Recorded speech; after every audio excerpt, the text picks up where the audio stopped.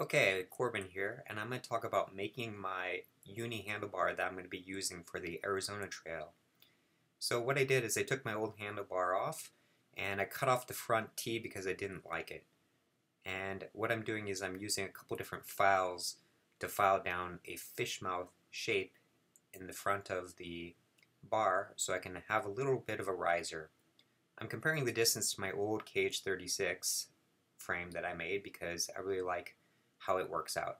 So I'm going back and forth using some tape to tape on the bits, and eventually I need to cut the front bits. So here's the front sort of T replacement that I'm going to be making.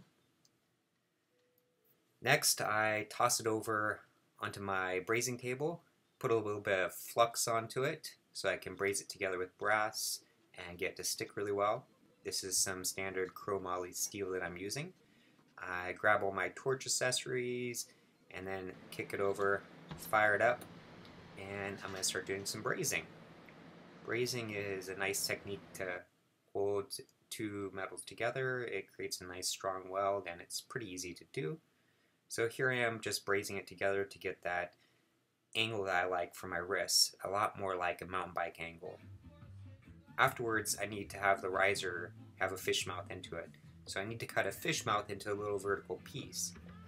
So again, I'm just going to use some files, file down, test, file, test, until I actually get it to be the proper angle that kind of fits it really well and nice. And this just takes a little bit of time, and eventually it will fit nice and pretty smooth into the slot there. Then I flip over to the actual V portion of the handlebar and I kind of clean it up with some files and some emery cloth, get it to look a little bit smoother and nicer, so when I braze it together it will have a nice flat surface to attach to it. It might have been better to do this first to compare it to the slot a little bit more even.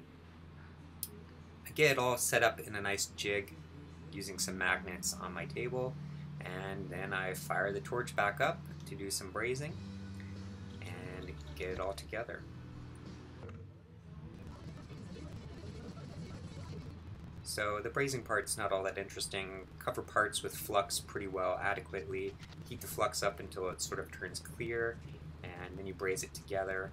I'm not that good at brazing. I'm still a fairly beginner at it because I haven't done all that much, but they tend to hold together pretty well. Afterwards, I use tape to kind of get a feel for how I want it to be and to make sure it's the right angle, so I can stick it onto my unicycle's seat post and kind of figure out, hey, is this really what I want? And after I do that, I can kind of test it, put it on the unicycle, see, okay, does this feel like the right spot, the right angle, do I want further? Once I get it to exactly where I want it, then I set it back on the welding table and braze it all together. Brazing's lots of fun. It's great to put two pieces together. After I braze it together, I cut off the bottom portion so it didn't have to stick down as much. And here it is mounted on the unicycle. I cut out the part where I added this round circular brake protector onto it. The brake protector is really nice because if the unicycle falls down in the front, I can have it drop down and it won't break the brake, which is super nice. So this is what I'm planning on using for the Arizona Trail, and we will see how well it works. So far I've been doing some test rides with it, and I like it a lot. Thanks. Bye.